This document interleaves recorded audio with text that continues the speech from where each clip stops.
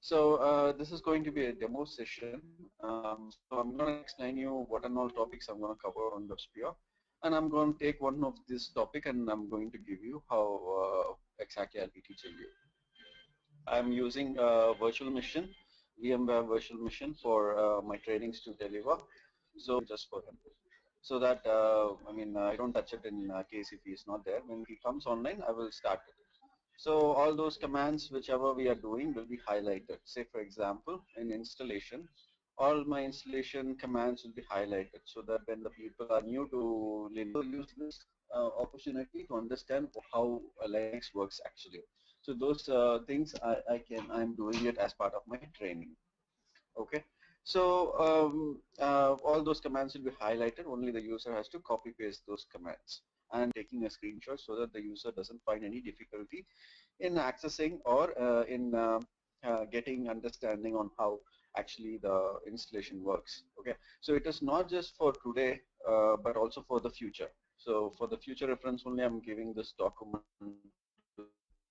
and what exactly is happening with the WebSphere application server. So we start with the basic introduction. We talk about the layers of computer, how important it is for WebSphere. So we talk about what are the architectures of processors available, what is RAM, ROM, hard drive, and operating systems which is available in the OS layer. And we talk about the software layer, and we talk about all the software extension which we have in the market and which supports the operating system. And then we go to the network layer. We understand what is network and how in WebSphere application server and how we exactly browse our website. And we also understand what is web server, application server, some basic introduction towards different hierarchies of computer.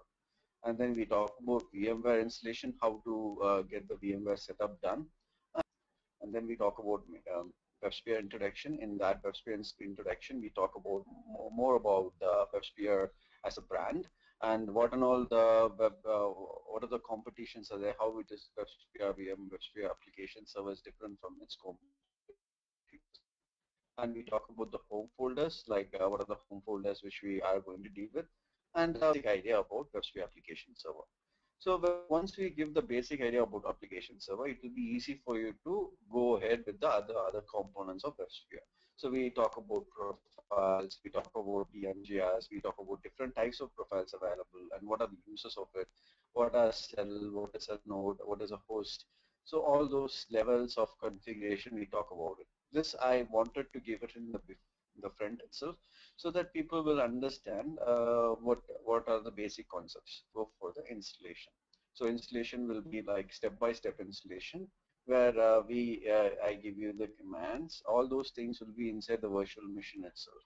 So you just have to download the virtual machine and you can start working on the software installation part. As a non-root user, because we are simulating a banking environment. I work for a banking client, so I normally prefer the virtual machines to be presented in a banking structure.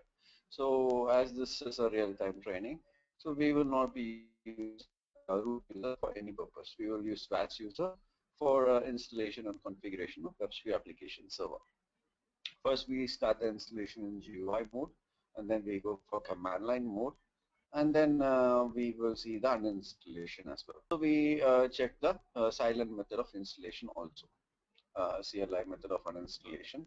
All those things will be covered in this installation topic.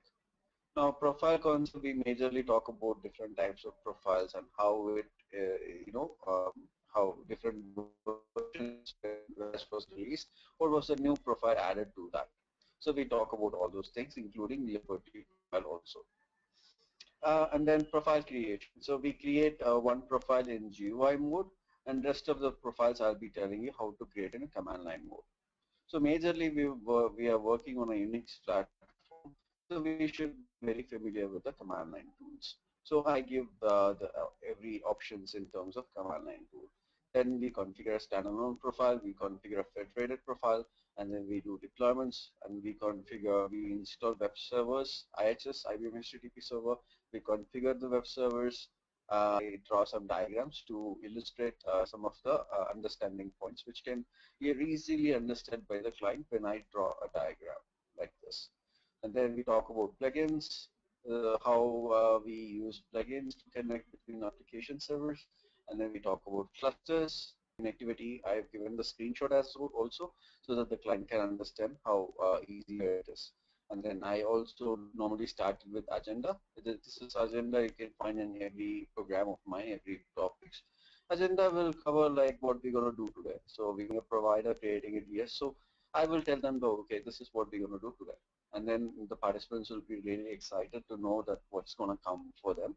And then we go one by one based on the understanding between us. And then we talk about MQ, messaging queue for web application server. And then we talk about the security features, which is including global security, application level security, Java 2 security. So we talk about all concepts of security like LTP, SSO, Apache, and SSL. SSL is a next topic. We take SSL as a different topic. We do about how the browser and server reacts to the SSL page. We also create certificates. We update them in the WebSphere application server.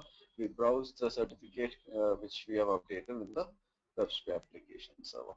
And then we also talk about patching, how to patch, how to use Fixpacks to patch all those things.